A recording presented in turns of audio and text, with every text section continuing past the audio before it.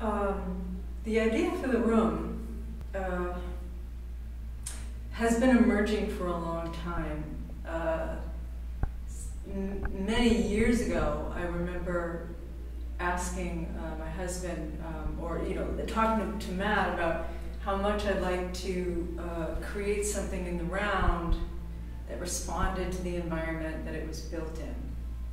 And then those first thoughts emerge, and then they grow and they develop, and I did a number of paintings and shows in between, and the thought never left me. My ability to cope and function within the world has always been wrapped up with myth building, and each thing has a story. Each object has a story for me, literally, because it was a coping mechanism to get through my a rather turbulent childhood, and a lot of I think a lot of us turn to narrative as a form of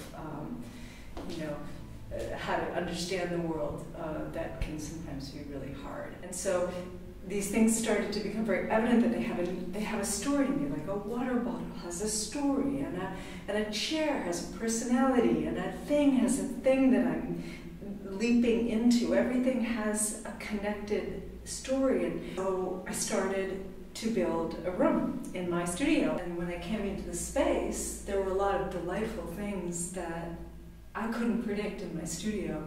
I can only build so far, in my studio. The language isn't all perfect. Some parts are painted, some are let go, some ends of drawings disappear, and it's sort of a very accurate reflection of how I feel. It's a conversation, it's an extended thought, it's an ongoing idea. It has a certain space. I was responding to the space in my studio, and then I brought it here, and I realized, oh well, it doesn't quite match in this spot, and this spot has an open thing. And then I started to get ideas about, like, oh well, this could be a curtain, and it could come out into the room. And really fortunate that the gallery was willing to let me do that.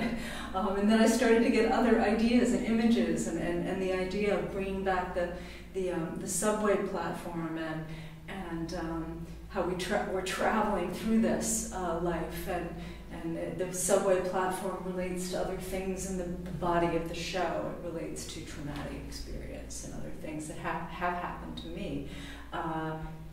That all becomes part of our combined story, as humans.